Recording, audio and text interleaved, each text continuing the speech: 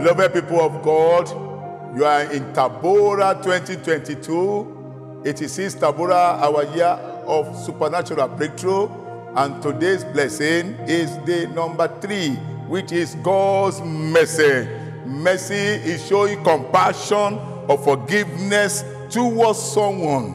Beloved in the Lord, Psalm 103 verse 8, the Lord is merciful and gracious, slow to anger, and plenteous is mercy.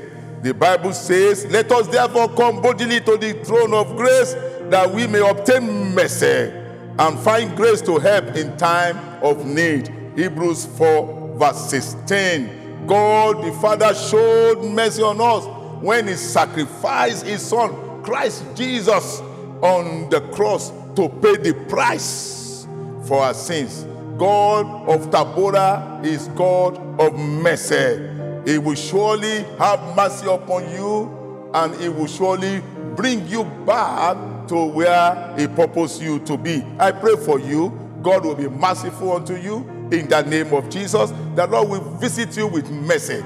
This Tabora, in the name of Jesus God. God will restore you back and restore your lost glory in the name of Jesus Christ.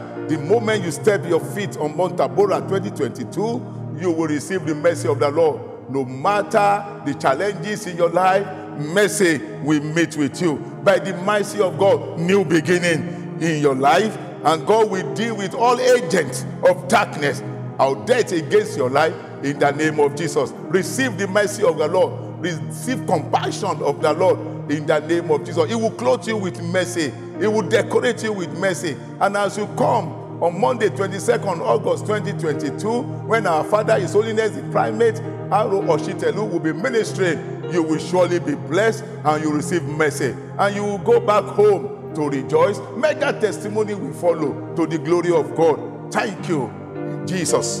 Glory be to the name of the Lord. Saulakabi, peace be unto you.